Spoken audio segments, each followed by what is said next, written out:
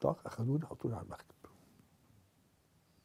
وشالوا لي رسميا الجنسية المصرية. A man recalls the heartbreak of being expelled from Egypt in a documentary on the legacy of the country's Jewish community. Film director Amir Ramses says that their heritage has been all but suppressed in his native country. We've seen a distortion in the concept of the other in Egyptian mentality in recent years, going back to the 30s and 40s in the last century, when Egyptian identity was a wider concept, is a way to show the tragedy we are living now.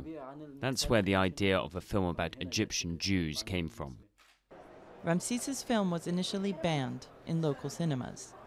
Once approved, he says he was only allowed to screen it with a disclaimer that the film was a work of fiction.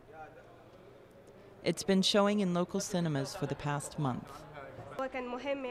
It was important to make a film about this part of Egyptian history because many people don't know about it, and many people can't understand what happened or the circumstances of that era. Once a thriving community of 80,000, today's Egyptian Jews number about 200.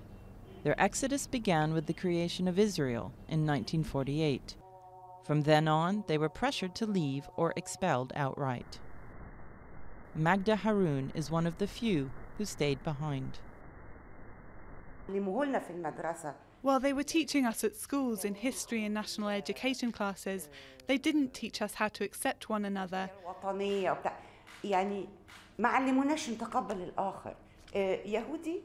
Jewish means Zionist, means Israeli, which means spy and enemy. Despite the anti-Jewish sentiment, she is not prepared to leave the country of her birth, where her father was a famed lawyer. Today, when I meet anyone who tells me we can't handle it anymore and we want to leave, I say, we won't leave. We won't leave here. This is our country. Abandoned synagogues in Cairo's streets are the little that's left for those who have stayed behind.